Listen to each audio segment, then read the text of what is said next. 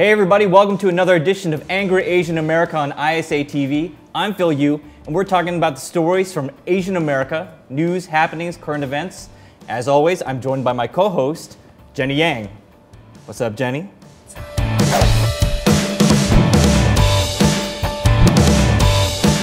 This episode, we're joined by our special guests. We've got stylist Chriselle Lim of the Chriselle Factor. What's up? Thank you for having me. I'm so excited to finally meet you guys. Thank you for joining us.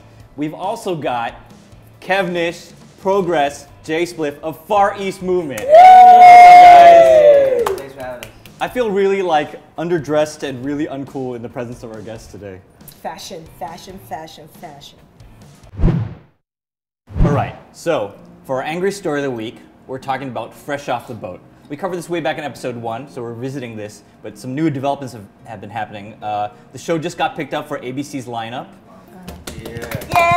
So we've got an Asian American family sitcom on network television for the first time in like 20 years. It's based on the memoirs of Eddie Huang, celebrity chef, about him growing up in Orlando in the 90s, right? So, what do you guys feel about this? Jenny, I know you're excited. Oh my God, I am dying. I just watched the promo. I don't know if we just all watched it. I just watched that promo like 20 times. Because he's Asian, he loves hip hop, and he's in the 90s, which is me. Me? My American dream was to fit in. Why do all your shirts have black men on them? It's Notorious B.I.G. You into B.I.G.? Yeah, man. Come sit with us. Oh, what is this? It's Chinese food. Get it out of here. Ying Ming's eating worms. I think it's interesting. So one thing I've noticed is like I post this on my blog and people are really excited. There's a lot of buzz, a lot of hype around this. People are just excited to see an Asian American family on television, right? One thing I've noticed that some people are have some reservations about the name of the show, Fresh Off the Boat. I don't know. For some people, Fresh Off the Boat might be kind of a pejorative term, like kind of insulting. It's kind of a term that's been floating around the Asian American community for a while, but I don't know if people are ready to have a show called Fresh Off the Boat. What do you guys think about that? I think you gotta own it, you know? I mean, if we can't laugh about it, then, you know, everyone else is gonna think of it offensively. I mean, that's what I like about Eddie, the fact that he's like just so honest about everything. Like he had this one, I think it was like an interview with like CNN or something, where he talks about how, what was it? It was like a food reviewer who didn't give him any stars because they didn't feel like his food was authentic enough. Mm-hmm. And then his retort was the whole thing about how he grew up, you know, Taiwanese, but not just Taiwanese, he was Taiwanese American. And that's the whole thing, right? Sometimes you want to put corn in your rice. Is that normal that people eat in Taiwan eat corn in their rice? No, not always. But that's the way that he grew up. And that's kind of the whole thing that we're all dealing with right now too, right? Like we're only a couple generations in with like all of our families, and we're trying to build our own identity. So I think it's really awesome, and I really, really hope it just stays as honest as this Vice show is. Yeah. I mean, I think that's a terminology that we all grew up with in the 90s, and I think, like James said, we just have to own it, and it's something that we're so familiar with that, for me, I don't take it offensively at all. I mean, it's a part of me, and that's how I grew up and who my family is, so I think it's awesome.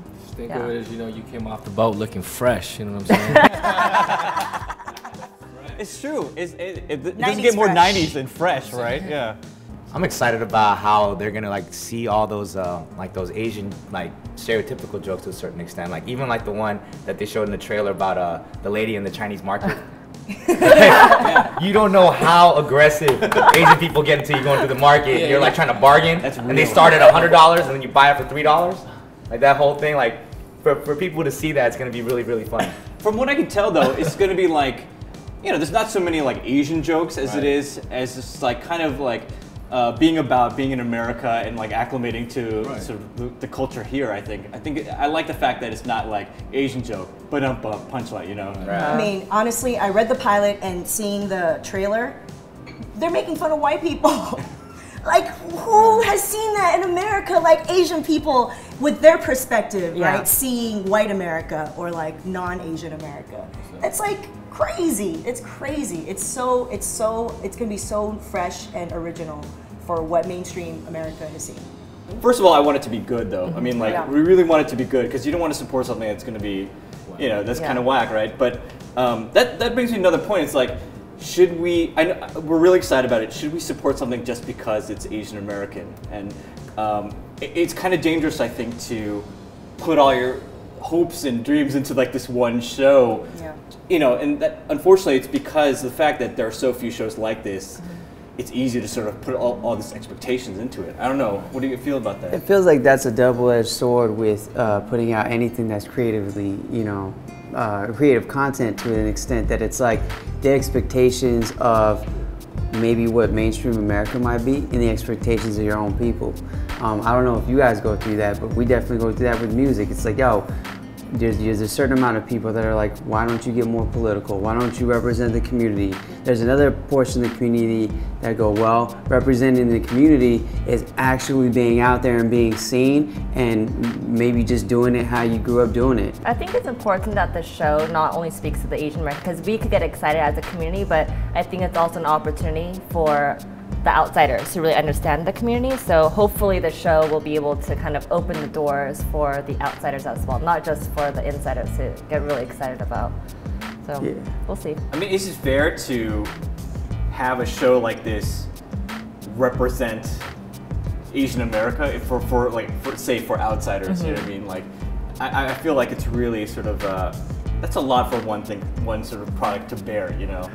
So I imagine you guys have felt this though, like you kind of touched upon this, but I feel like you guys have also been criticized for not repping hard enough for Asian Americans, probably, right? Totally, yeah. What are you talking about? What are you saying? What are you trying to say? Actually, what did you hear? Please, it's like you know. No, I'm totally just like I'm just guessing because it's true. Because you guys are one of the few music acts that have made it in sort of, you know, out there in the mainstream, and so I feel like you might have to toe the line of balancing after, like, do I have to rep hard? Do I have to dial it back so that we can be appealing to mainstream? Like, I feel like it's probably sort of analogous to what the show might be going through creatively, you know? It's definitely very relevant for what we're going through right now. During our whole career, the main critique we got from our own community was we don't feel that brainless party music should represent our community. That's not our first. We wanted Eminem.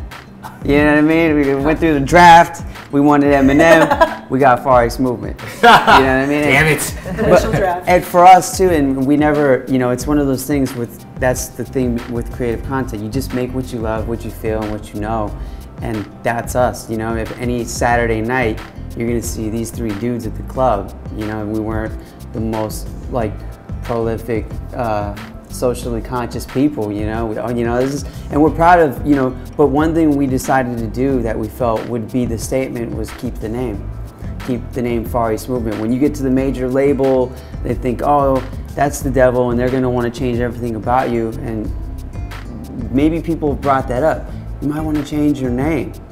You know, Far East Movement, whoa, that's a lot, that's like, it's a whole lot. But that was a statement. Well, let's do this though. Let's make music where when someone hears it, they don't know who made it. They just think that belongs on the radio, it's brainless, it's whatever, but that sounds like it should be on the radio. And then when they discover who made it, they're like, and that happens at the shows, they're like, yo, I came to the show, no idea. Now I get it, Far East Movement. I wanted to give Chriselle a chance to talk about, I mean, I know that, you know, fashion is fashion, and I don't know if people always look at, you know, who is talking about it, but I was wondering if you being Asian has been, you know, maybe helped or hampered sort of your, the way people perceive, like, what you have to say about you know, fashion and what you talk about. I actually think being Asian in the fashion community, especially on the editorial side, it gives me kind of a benefit,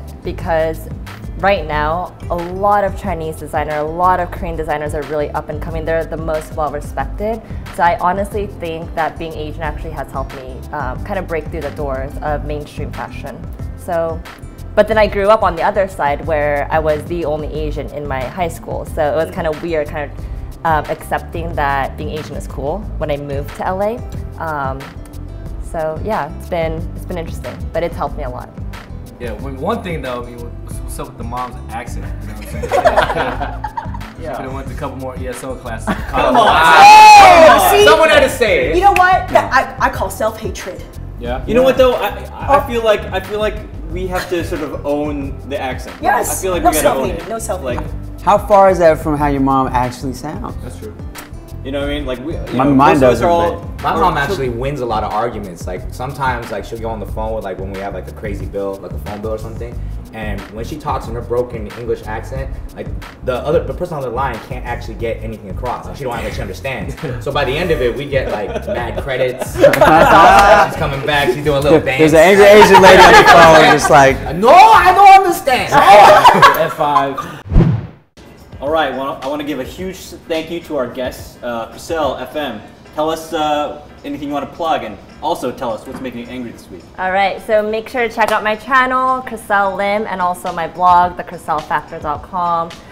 We update daily as far as fashion tips, fashion outfits, inspiration, and as far as what got me angry this week, for all you fashion girls out there that aspire to be fashionistas, do not wear 6-inch heels when you are on the job because you won't get anything done. That got me really angry this week. So what's up? We're the Far East Movement again, and we've been working on a new project, new album. Big shout out to Power 106. They've been starting to play our new song, Bang It to the Curb. What's making us angry? This is actually pretty relevant. We recently just saw this like, I don't want to say like blatant racism, but like we put out, so we did a little like social experiment, I guess you could say, online. We had a video that was really just catered to like the masses and YouTube, and we put that out for the song called The Illest. And then we thought, well, let's put out a completely different video, just kind of representing the neighborhood and throwing it out there. Same exact song, nothing's different.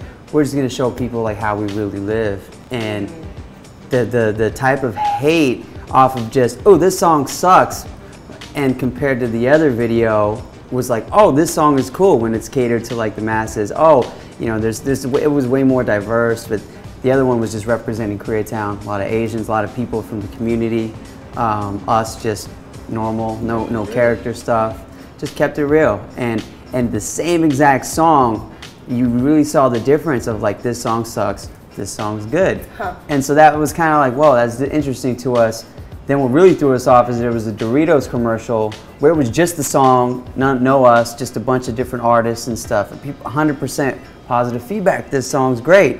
So it led us to believe, wow, is it that because there's a different visual and maybe it's not what they're used to seeing, they completely hear the song differently and don't like it? And we never really, I mean, it's weird how this late in our career, we see it so blatantly. So when we thought things changed. So that makes us angry, let's change that shit.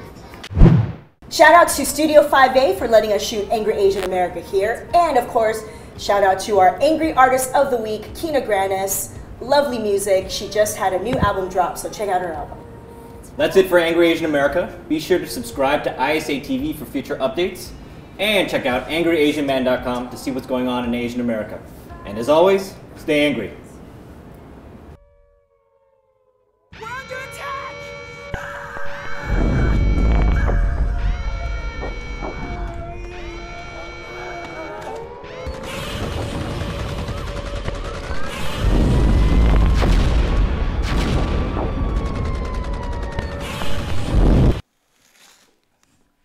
Watching Angry Asian America.